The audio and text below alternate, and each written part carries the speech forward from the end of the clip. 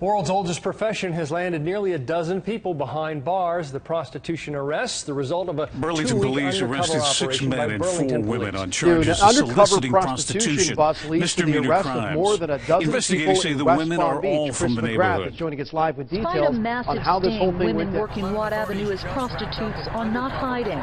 The suspects arrested during an undercover prostitution sting appear on the Sacramento Sheriff's Department website. An undercover sting netting more than a dozen arrests of prostitutes and Johns last night alone, chipping away what police say is a quality of life issue for these women. Police say it's a pretty big problem. Too many women willing to have sex for money, and even more men with cash in hand. Suspects are all ages. 2 are minors. Police say they make a couple of these prostitution stings each year. They say it doesn't eliminate the problem, but it does manage it. And for the folks in the North Beverly Hills community, things will be peaceful and quiet, at least for the time being.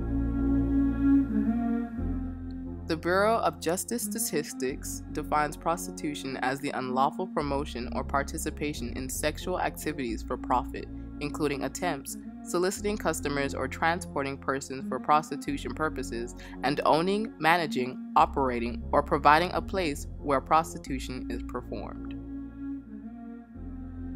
In 2010, there were as many as 11,000 prostitution-related arrests in the state of California and thousands more in other states. Those arrested face misdemeanor and/or felony charges depending on the state.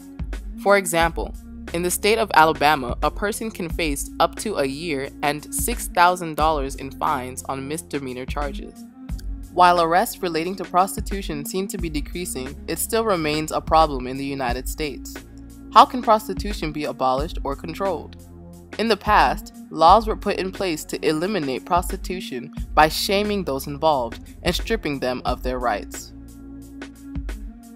In 1075 BC, according to the Assyrian law, prostitutes were set apart from other women by dress. All women except for prostitutes and maidservants were to wear a veil in public. A woman unveiled was a mark of shame.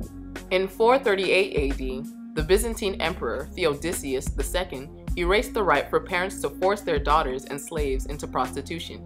He also did away with prostitution tax, so the government would have no interest in prostitution.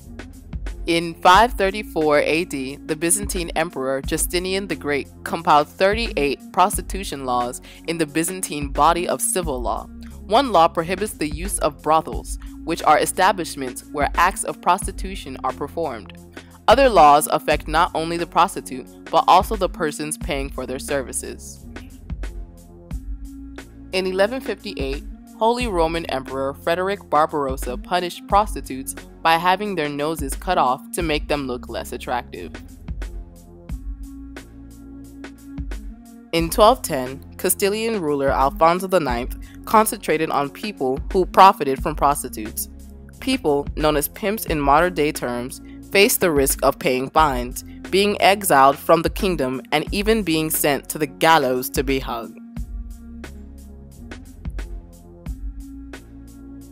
In 1254, King Louis IX of France ordered all prostitutes to be expelled from the kingdom, to be kept as far as possible from religious establishments, and forced to sleep outside the city walls. Today, despite constant efforts, the United States has been unable to effectively control the rising rates of prostitution. While prior methods in our world's history seem to be effective, they are also pretty extreme. A method to completely eliminate prostitution today requires further research, as legal and ethical problems continue to arise.